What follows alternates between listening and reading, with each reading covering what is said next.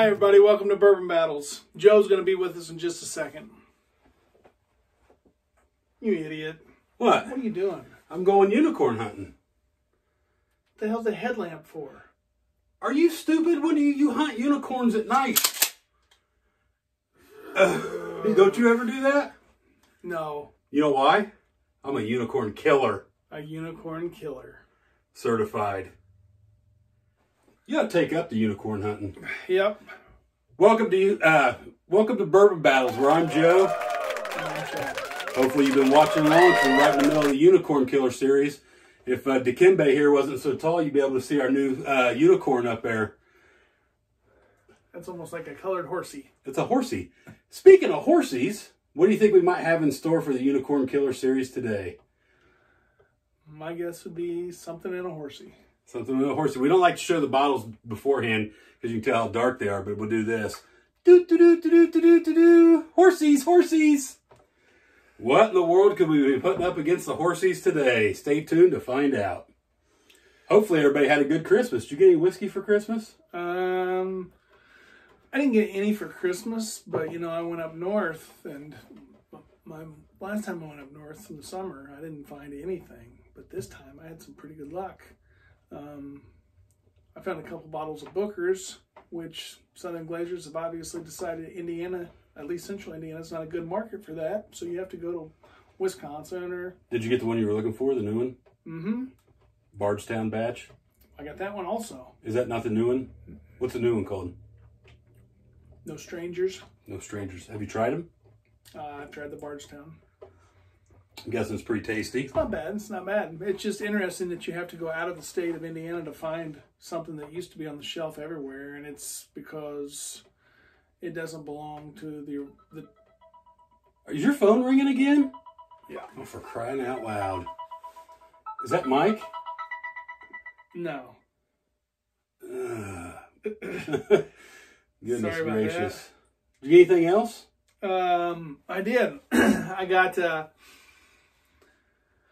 couple bottles of Ancient Age, which is also not to be found in the state of Indiana. That's a unicorn for us, I'd say, even though it's a cheap one. Yeah, it's a cheap unicorn, but it is a unicorn. I think it's delicious. I got a bottle of 107 for Christmas, and I picked up a bottle of 1792 12 year for you, but I did not bring it. I'm very excited to try that. My wife got me that Maker's Mark set. It's pretty good business. We got a lot of Maker's Mark private selections. You find a bunch of them? Yeah, 7 or 8 of them. That's enough for a week's trip. Yeah.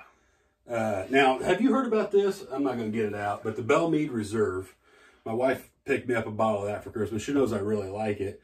And supposedly that's going distillery only. If anybody knows anything about that, put in the comments because I'm curious. A liquor store put that out on their website. It is in a lot of places in Ohio and Michigan. I do know that. I know it's... On almost every shelf that I looked at. Very reasonable here, like at Costco and whatnot. It's fantastic if you haven't had it. The Reserve... Is it good? It's delicious. The Reserve is really good. They're cast strength. So basically what we got going on today, you want to get into it before we go over too long? We're going to do the horsey. You know, hey, go back to one of the first episodes Chad and I did where we battled Blantons before we're doing the Unicorn series against Evan Williams, Bottled and Bond. I'm not even going to tell you who the winner is. You have to go figure it out yourself. It's one of the best episodes we've done. But today, we're going to battle the horsies against plain old Elijah Craig small batch. They are 94 proof, and Blanton's, I think, is 93 proof. That is correct. Let's get into it. We don't know which is which. Do you know why we don't know which is which and why we drink them blind here at Bourbon Battles? I don't. Because at Bourbon Battles, we don't give a rat's ass what's on the label.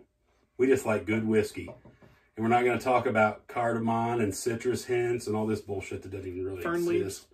You get fern leaves in that? Is this one number 1? Today, we're going to go left to right like you read, 1 and 2. That's good. We should do that every time. We ought to.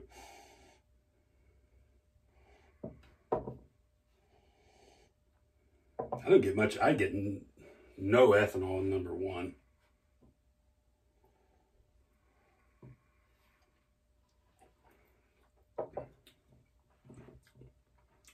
It does have a little bite, though. Oh, there's some water down here if you want to play with that.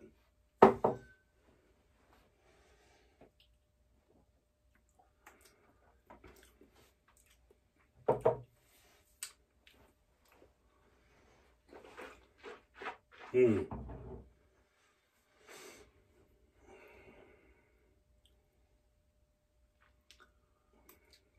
What do you think so far, bud? Does that say Old Forester 1915? Yeah. Then a blend between 20 and 10? Yeah, it's a marriage of two great bourbons. You want to try it? Nope. I'm out. We'll try it sometime, but not today. The reason I did that, one of our viewers, and I'll have his name when we do the episode, asked us to do an episode on that.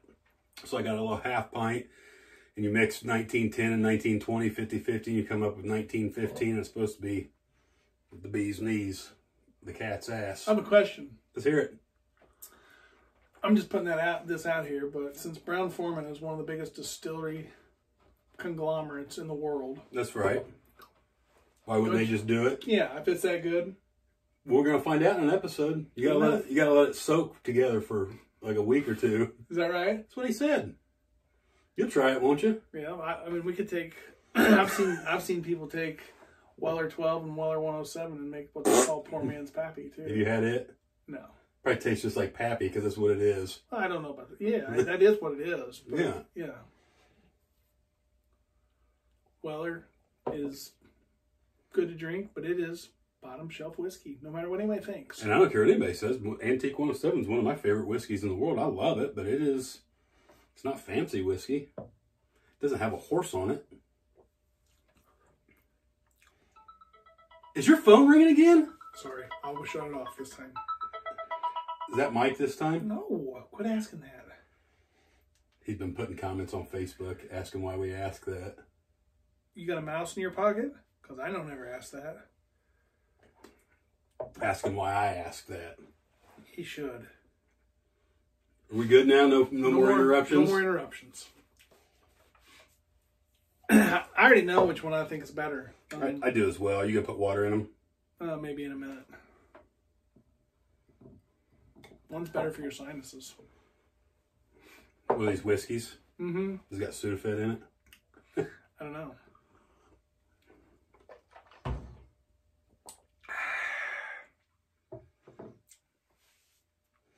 Let's see what water does here.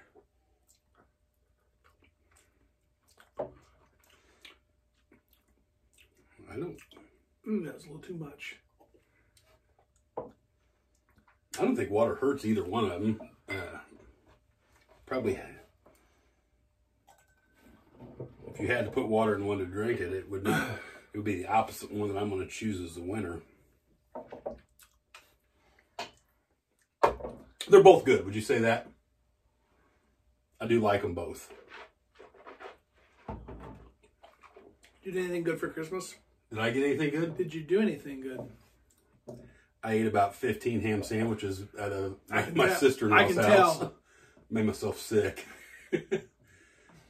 Chad won't like me telling the story, but I watched him eat about 80 biscuits at the Loveless Cafe in Nashville, Tennessee one time. That's a true story. At my wedding. He made himself sick. Well, I didn't get sick, but I thought You should have. I thought I was going to die. Probably have felt better. Yeah. Then we went out drinking whiskey at the bars with my brother and the rest of the clan. Very interesting. I think water makes... This is number one, right? I think water made number one a little better. Mm-hmm. I do too. It didn't hurt number two, but I it didn't. haven't tasted it yet. I can't answer that. Well, my opinion is it didn't help or Slow hurt down it. there, Honcho. Mine's gone, bud. I know. Just waiting on you. What a surprise. Yeah. You got one of those yet? Libby got that for me at Costco with that private select pine in there. No. That's not a private. It is a private select. Yeah. 1, 2, 4, 3, 3. No, I don't have that. If you ever want to come off that, you just let me know. It's been opened. You believe that? Can't keep from it. I'm out of whiskey, bud. So here's the thing. Let's hear the thing. I think that I'm just going to tell you their ass. This one right here is not nearly as good as this one without water. With water, I think this one is just as good as this one with water. I would agree with that 100%. Now, I will say that I would probably, if I were going to drink these neat, I would definitely drink this one. Which is how we judge everything, right? For the most part. Now, everybody talks about Blanton. I got to have me a horsey. It's spelled Blanton's. Did you see those limited edition horsey toppers you can get on the interwebs? I did. It's a good whiskey. And if you go to the distillery and buy all your toppers for $1.99 a piece or 99 soak them in whiskey and show your buddies how. You didn't have to do that. Nobody cares. I don't care. Do you have the whole set? No. Do you even know which ones you have? No. Or what dump dates you have? No. This is a good premium whiskey. One of the first whiskeys that Elmer T. Lee came up with, going back and named it after the old Blanton fellow that he worked for. Do you know this whole story? I don't. Yeah, so he was tasked with creating a Was it Albert Blanton? Yeah, Albert Blanton had this thing where dignitaries would come down to Buffalo Trace, wherever the hell it was at the time, and he would give them... I think it's where it is now. Same place? I believe so. It's only been there for about... Horses everywhere. 140 years. Yeah. So he was tasked with it. He came up with the idea way back then. Let's create a premium whiskey out of single barrels and give it to the dignitaries. Elmer T. Lee took the idea and run sometime later, named it after old Albert. Hence this grenade-style bottle with horsies on top. Get all the horsies, they spell Blanton's, spin them around in a carousel or get real drunk and spin around the room and they look like the horsies riding to victory. If that's your thing, cool bottles and everything, it's a great whiskey. What everybody talks about with Blanton's is how smooth it is. It's smooth because it's low proof, lower proof. I don't even necessarily, I would not even call it smooth, even though I don't like to use the word smooth. I would not say that it's easy to drink, neat, especially. Is this Blanton's? We haven't revealed them yet. Well, I'm going to make the assumption that this is. I would as well. And I could be wrong. Now, if you collect whiskey and you're going to have 10, 20, 30 bottles, whatever you're going to have, this is a must-have for your collection. Would you agree with that? If you like it. If you like it. But the thing about it is people are so crazy for it that somebody who grew up drinking whatever, but once it's gonna be cool because they're gonna have their buddies over. They want a bottle of Blanton's. And I talk about it all the time. One of the reasons I like collecting whiskey is Chad, who has his own whiskey, can come over here and there's something in this room that he doesn't have and would probably like to try. And for normal people that don't collect whiskey, maybe have a couple, they come over and what they're going to say is, "Oh my gosh, you got Blanton's, I want to try it." That's why I love to have Blanton's on the shelf. Well, it's good. It's good for people who are thinking about getting into whiskey too. I think to be able to try it and think, you know what, that's great, or you know what, I don't think that's as good as it should be. It's my opinion. If you can get it at retail, which is extremely difficult to do, you can go to the distillery and get lucky. If you're getting it at the distillery, you're not getting it at retail. Like $10 more. Right. Close enough. Horseshoes and hand grenades, bud. Mm-hmm. But anyway. Hand grenade bottle with horseshoes on top. Yeah. And you can spin it around on a carousel, right? And I don't mind. I mean, people like it. That's good. Yeah. You know, Dan loves it. There's a lot of people who love it. Now let's reveal them. Let's reveal them, yeah. This was a contender. Let's see what's what here. Number one, which... This was number one, right? Oh, we didn't pick. I'm going to say one of these is a little better.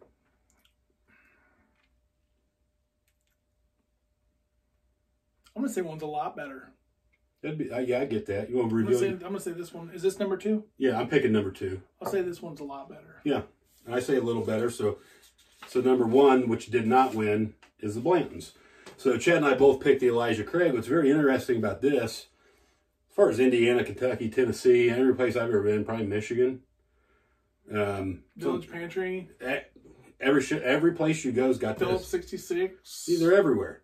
And Meyer. We don't talk about prices on this show, but it's about half the price. If you can find this at retail, which is extremely difficult. If you did find it at retail, this is half the price. And look, we both said it.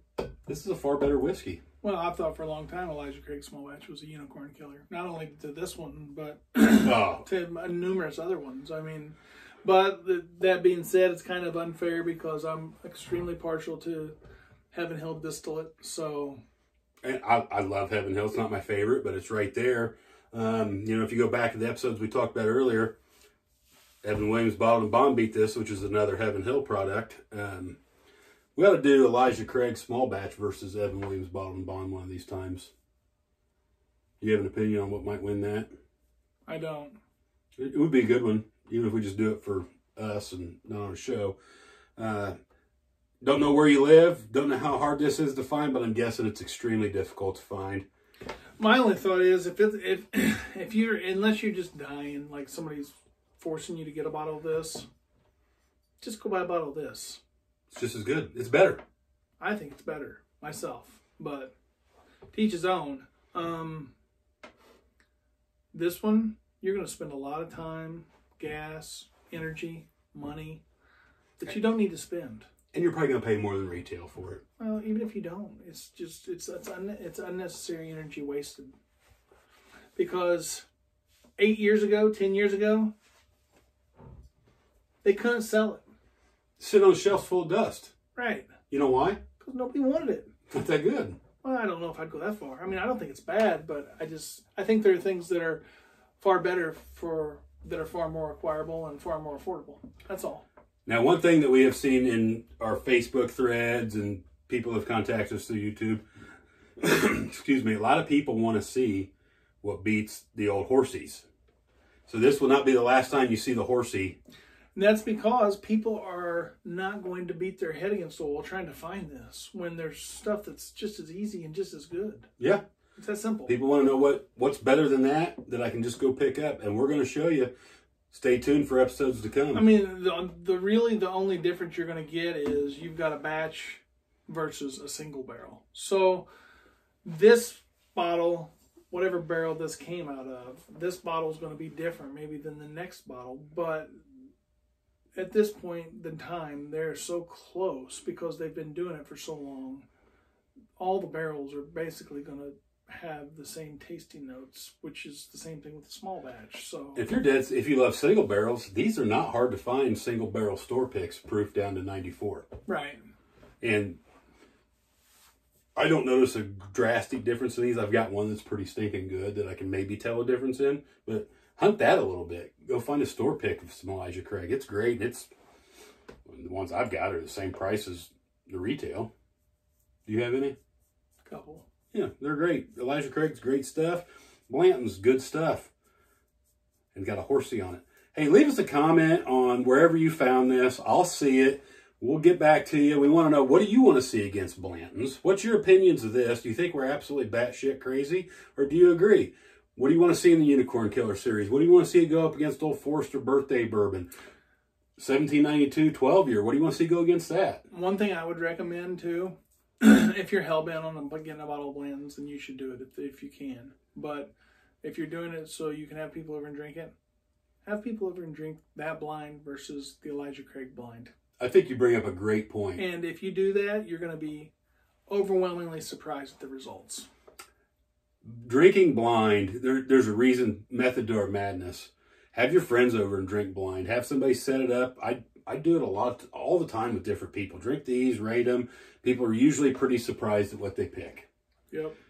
We'll do 1792 Sweet Wheat and Maker's Mark here pretty soon. You're not going to know about it, but we are going to do it. I already know what'll win. Good. Then we don't have to talk about it anymore. Yeah.